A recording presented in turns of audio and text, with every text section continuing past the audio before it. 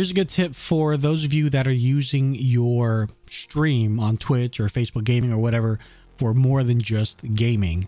This is my Lazy Music Reacts scene, but with a click of a button on my Stream Deck, it automatically changes to my just chatting scene, and it shows my little window up there, which, you know, I can change to my Xbox, my desktop, whatever. But then when my daughter gets back in here, we're back to Lazy Music Reacts. Let me show you how to do it. It's real simple.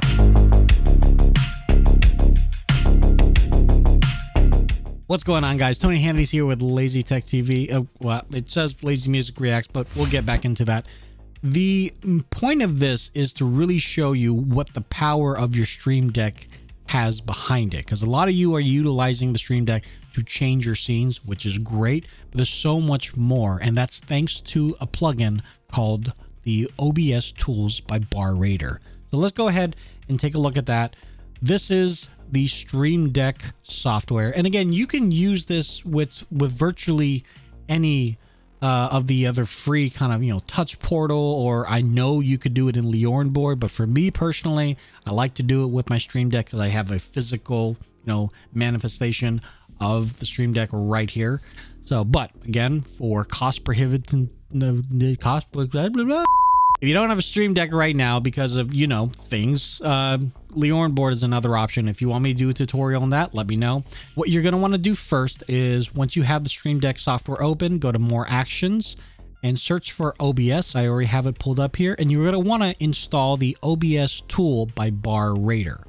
Once that's installed, you'll see all of these things that you can do, and these hook into OBS.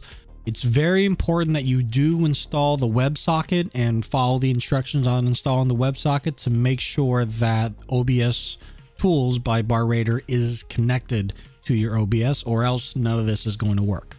So you can create a multi-action like I have done here, but for the purposes of this demonstration, we're just going to do one thing, and that is remove this lower third right underneath me. So under OBS Tools Bar Raider, you're going to go to Source Visibility. You can just drag that in there, and you can title it third. We'll just title it third.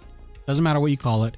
And here's where you need to be very specific. Scene name, and I know this scene is called Share Desktop, so I'm going to choose Share Desktop.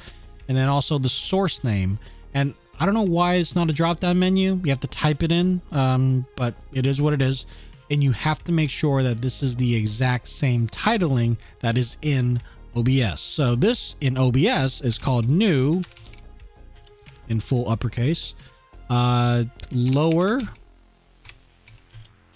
third left Tony video. And visible image and invisible image, you don't need to do that. That I can only assume is when you have a file that is selected, that is pulling a file directly from your desktop or your, you know, wherever you have the file in your pictures folder, and it's placing that and replacing it, you know, back and forth. I don't do that because all we're doing is making it appear and then making it disappear. So that's all set. So if I go ahead and click the button right here, this should disappear, and there it goes, and here it goes.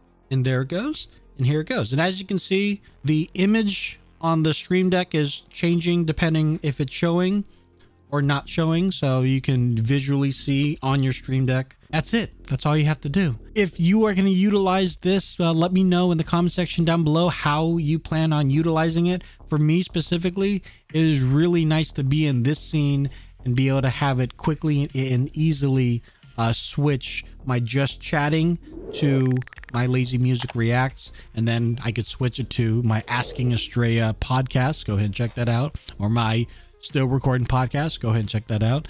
It's just so nice to just be able to do that without having to click all the little eyeballs in OBS. So once you do all the work, it's done. You're fine. So make sure you install that WebSocket though.